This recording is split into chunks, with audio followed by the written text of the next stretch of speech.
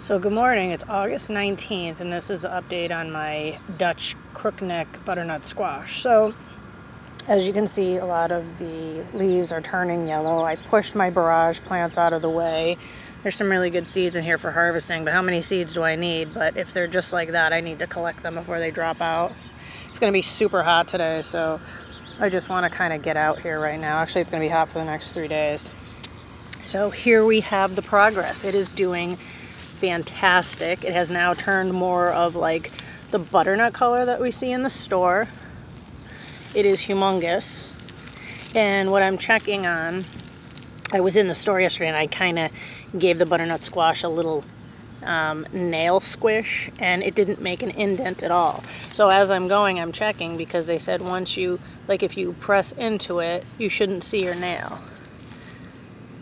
And I can still see it a little bit, so it has a little bit more time to go, but it's doing fantastic. I have one there. I'm trying not to step on anything. Let's just see like the mass that is.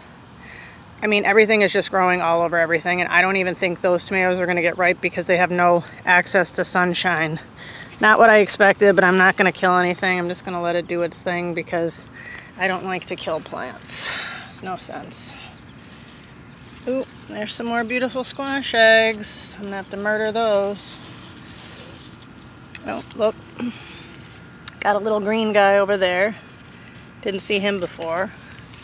I was actually looking for this cute little guy over there. He's doing good, so that's 3. Number 4 is over there.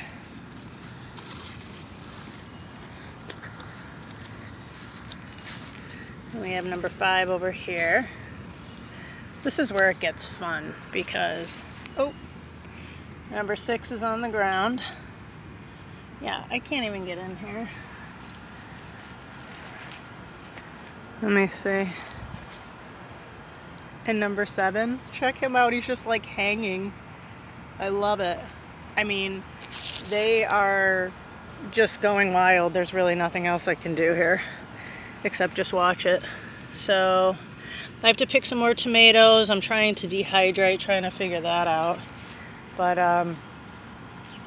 yeah, it's a crazy day today. So I just wanted to show you the progress of how they're really doing. And I think they're doing fantastic. And there's really nothing you need to do at this point because they just have to ripen. So I'm just going to keep checking them. And hopefully that one and the other one, they'll be ready within the month. Thanks.